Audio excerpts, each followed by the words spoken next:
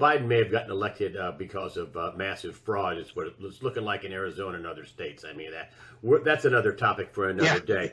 But let me he's just say on that, Greg. Let me just say on that, he shouldn't have had a snowball's chance in the hot place of being elected. Okay.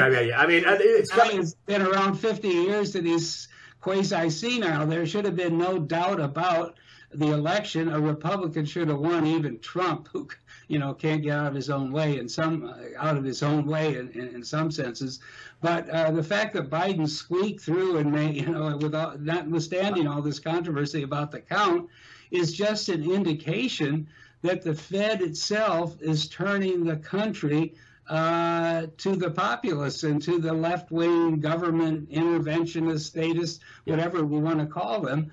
This is just another consequence of this. You don't get away with this kind of crazy money printing without, bearing the consequences over time. And I think that's where we are today. Yeah. You can ignore reality, but you can't ignore the consequences of reality. Right. There you go. And then, instead of let them eat cake, it's let them eat inflation is what we really have, which are the things that revolutions are made of. Yeah. And, the other thing is just think about it. Every time they go up to testify on Capitol Hill, I'm talking about, Powell and the rest of them. Why doesn't someone ask them, how in the world is it fair to savers, which are the bedrock of a healthy capitalist system, and ultimately prosperity comes from investment, and real sustainable productive investment requires savings. Okay, we all know that. That's sort of economic 101. But how can they justify basically savaging savers as they have for the last 10 or 12 years? They pushed interest rates close to zero way back in the spring of 2008, and I calculated the other day, I think it's something like 175 months since then, and there have only been 5 months out of that entire period in which the rate on a savings account or a CD even equaled or slightly exceeded the inflation rate. The rest of the time, 96% of the time, people have been earning on their savings and their bank accounts and their CDs, or even treasury bills, anything that you want to keep liquid and you don't want to take the risks of being in the junk bond market or the stock market casino, just regular savings, which people should have that, that opportunity. It's been below inflation, as I said, for a decade and a half running. That's you talk about inequity, talk about government oppression. That's about as bad as it comes, because what you're essentially doing is confiscating the wealth of anyone who doesn't really feel comfortable about jumping into the junk bond market or the stock market casino. And what kind of system can survive that? Well, it can't, because sooner or later people are going to stop saving, either because they can't afford to save or because they know it's futile, and then we'll really be in trouble. What should people, you're hearing these awful things, just common people. I got to tell you, David Stockman, I just replaced 2 different sink plumbing, not because of inflation, because I bought the last 2 in the massive Home Depot store. This is all you have? Yeah, that's all. We were having a hard time getting products. So I replaced the faucets so I wouldn't have mismatched faucets, and I did it myself. But what should people do? Should they be stocking up on, on parts, on stuff that's going to inflate or they can't get? Or should people buy gold? Should people buy silver? Should people buy crypto? What should people do, if in your estimation? Well, I think the only reliable financial asset over time is gold. I don't think you should put your entire portfolio in it, because it's very volatile in the short run. But as a basis of wealth preservation, and as a insurance policy against the madness that we have raging in the financial markets and with the central banks today, that's the thing to do. Now, when it comes to goods, yeah, I think these shortages are probably somewhat temporary. And so therefore, just like you couldn't find any toilet paper, April a year ago, and now they can't give it away. I think these shortages will resolve themselves. So I don't particularly buy the stocking up idea.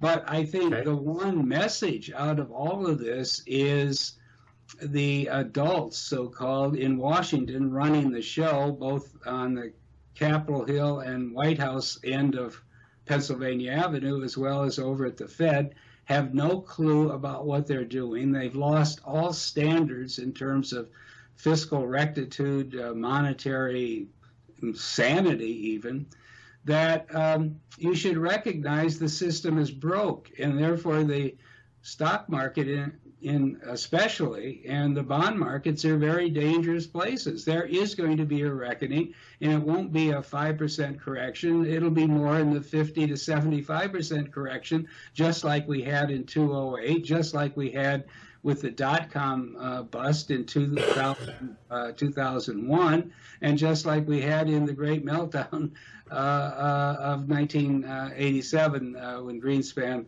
first arrived at the Fed. So, the priority now is on preservation of the wealth that you have, staying out of the casino in all of its form, stocking up on some gold in order to anchor your wealth and portfolio, and get ready to ride out the storm, because people who stay liquid, I don't think the federal government's going to default or anything like that. So if you own, 1-year treasuries or even 90-day treasuries, you're not going to lose the principal, and you'll gain a little bit of interest in the interim. But when the system finally corrects, when stock prices come down dramatically, when bond prices for the 10-year and 30-year bonds normalize, then there'll be another opportunity to reinvest at a rational, sensible level. But today, this is a sucker's rally if there ever was one. They are truly looking for the greater fool, and you look at some of these markets, and that's exactly what you've had, including the cryptos. Now, frankly, I like the idea of cryptocurrencies, non-state money. That's the ultimate solution. But today we have a financial system so corrupted and so toxically polluted by all this liquidity being generated by the Fed and other central banks that everything gets taken over by day traders and speculators. And so the valuation of these cryptos, and there's hundreds and really several thousand of them, are out of this world. They're not based on any kind of sustainable rationality or analysis. They're just, the latest and greatest thing that's rising and that people are chasing. It's a speculative mania. So cryptos are not the answer to anybody's portfolio today. You shouldn't touch them, by a country mile. But someday, when we have to reconstitute the whole monetary system, maybe something like blockchain-based currencies that are not controlled by the state or the central banks will be a good thing. But I think they'll be at a far more, reasonable, rational valuation than what we're looking at today. When something goes from 5,000 a month a year ago, as Bitcoin did, to 65,000 in early May, and now back to 30,000 today, you got to be out of your mind to play in that game, unless you're not even a day trader, but a trader by the minute and the nanosecond, because that's the only way you're going to keep your head above water and maybe make any money if you're lucky. But it's not something for the ordinary person who's got a living to make and a job to do and a family to support to think about at all. I was warning people about when it was 60,000, 58,000. I was saying, listen, I'm not an expert, but you can get monkey hammered. And, that's 30,000 a unit from 65,000. That's monkey hammered. And so, hammer, because it happened in less than 2 months. And when something changes by that amount, and if you look at the dollar value, I think it's important to look at the market cap of these. When it peaked, I think it was May 10. Bitcoin was worth 1.2 trillion. Look at it today; it's worth about 600 billion. Well, in that period, somebody lost paper value of 600 billion in 2 months. There are dead bodies along the way there. There are losers because not everybody got in at 5,000, rode it to 65,000 and think they're, still above water. A lot of people got the siren song late, jumped in at 50,000, thought they were making money hand over fist, and now, are, sucking wind very badly. Well, look at all these companies. BlackRock liked it at 35,000. Mellon Bank with 41 trillion under management. Oh, they love it at 35,000 a unit. Elon Musk, another 35,000 a unit guy. Carl Icahn, 85-year-old corporate raider, brilliant guy.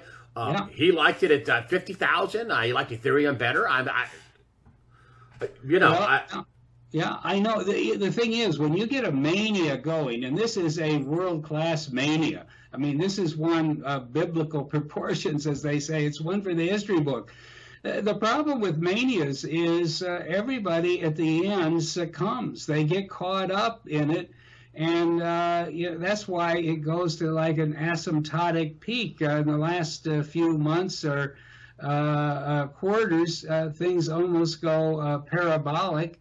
Everybody says the rules have changed. They lose track of everything they used to know, any kind of standards they used to have, any kind of history that they were once aware of. It all goes out the window, and people buy and rationalize, and then, the day of reckoning comes. We've seen it before. This isn't something you have to find in a musty old printed page history book. We've been through it in 2008 and 2009. We went through it in 2000, 2001. By the way, in March 15th, if you want the date, 2000, the NASDAQ sort of peaked. I think it was about 48,000. And within 14 trading days, it was down by 33%. 14 trading days. People didn't know that, what was hitting. It was a cyclone.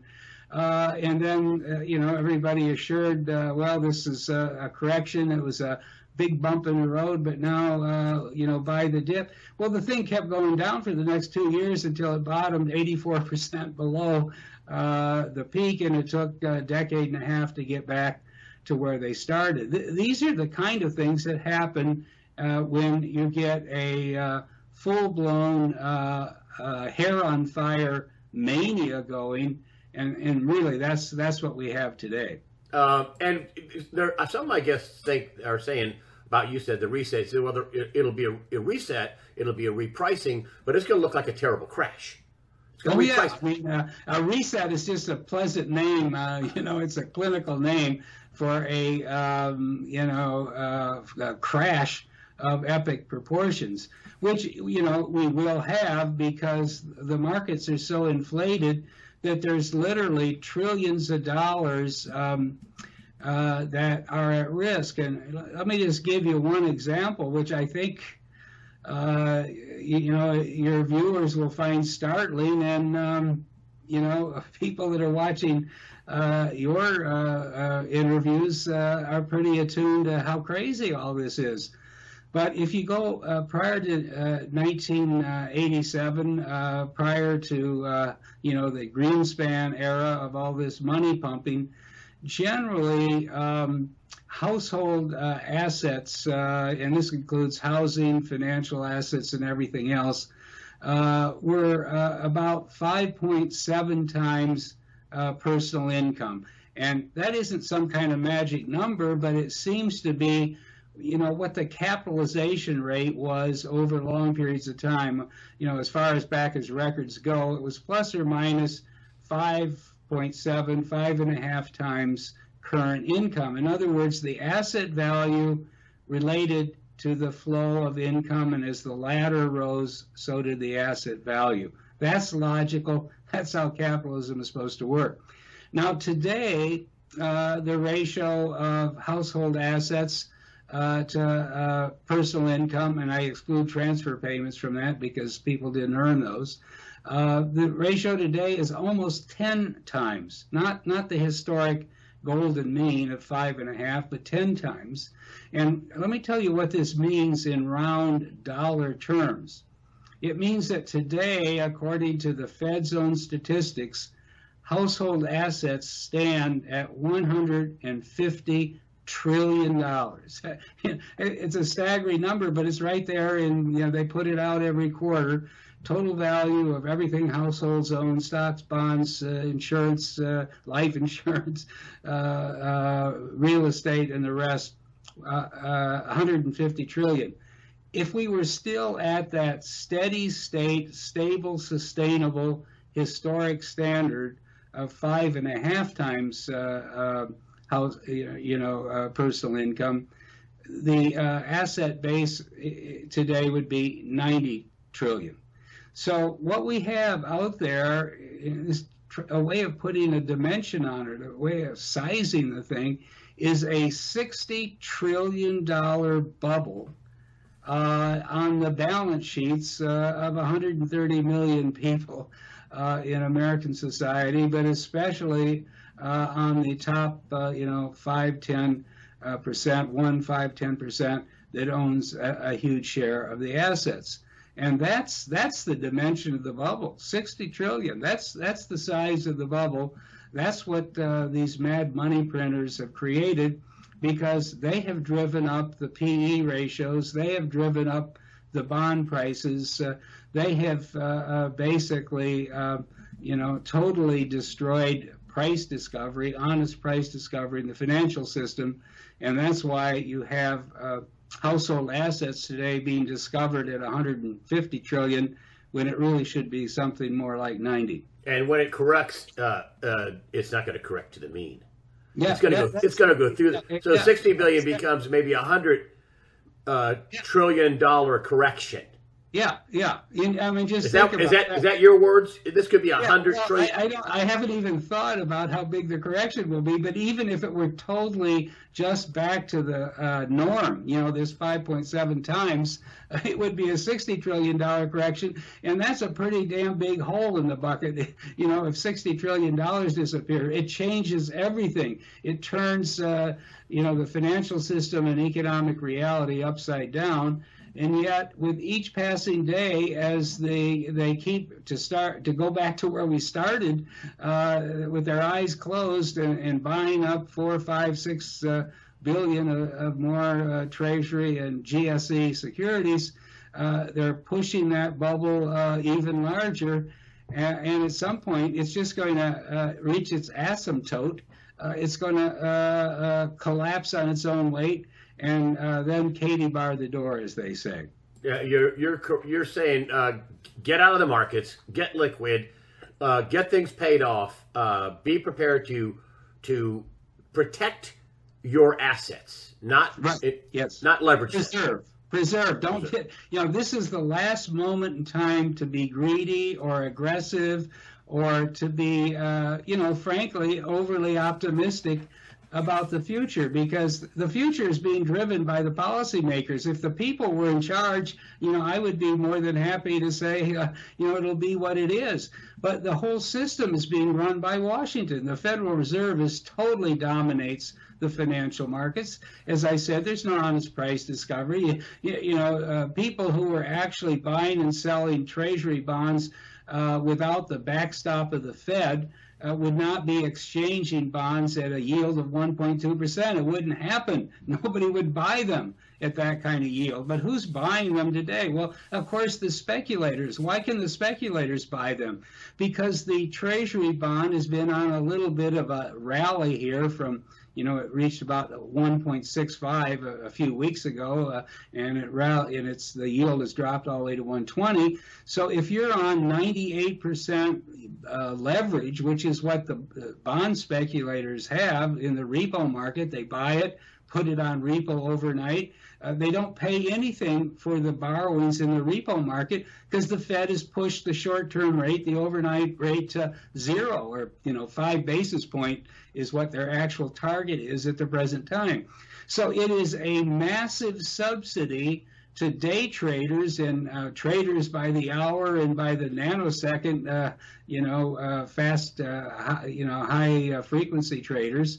And so, therefore, what you have today is simply a wild and crazy gambling casino in which prices are being set by traders that have no skin in the game and no cost of doing business. And that's what it's come to.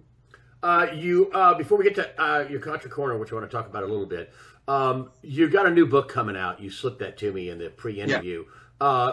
I know you can't give away your deal, your ideas, but do you have a title for it? What's it about?